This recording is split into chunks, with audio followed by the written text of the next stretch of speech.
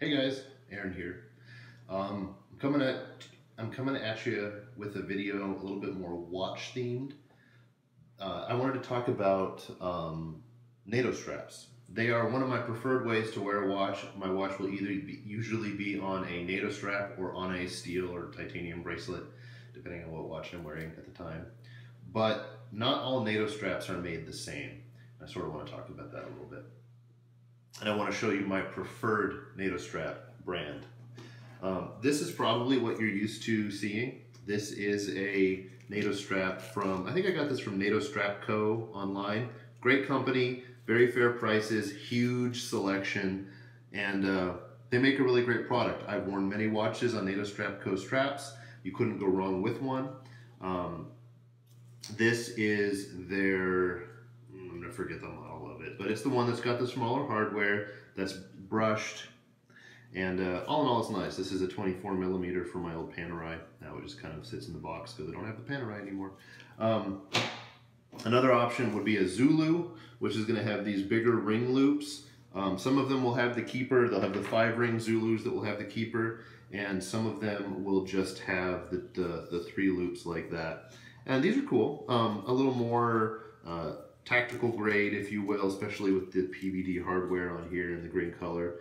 But this is a little bit, a different style. I like these as well. But what I have settled on and what I have found is a company called ToxicNato. ToxicNato makes these, but you can see that they have upgraded the hardware on it, like so. The loops are wider and flatter. And all in all, they're really neat. The material is nice. It came just a little bit too long, so I cut it down and melted the edges, not super prettily. But they have been super comfortable, and I love the upgrades in hardware here. This is an area where I think a lot of NATO straps fall short just in how they are made. And you know, because in reality, what you're doing is you're taking a $4,500 watch or more, and you're suspending it from a $15 strap. Just something to think about next time you've got your Rolex on and you're hanging your hand out the window. So I really dig these ToxicNatos. I think that they're made just a little bit better. They cost a tiny bit more. I think they're about $18 a piece. But the company has been great to work with. I've had personal contact resulting from my order by the owner.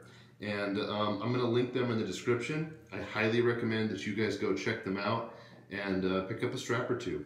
They have, the one trade-off you'll find with ToxicNato is they have a more limited selection of colors and patterns than somebody like NATO Strap Co. These guys have hundreds, but I think Toxic only has a handful. All the primaries, all the ones I think you would want, but ultimately I just think they're made a little bit better.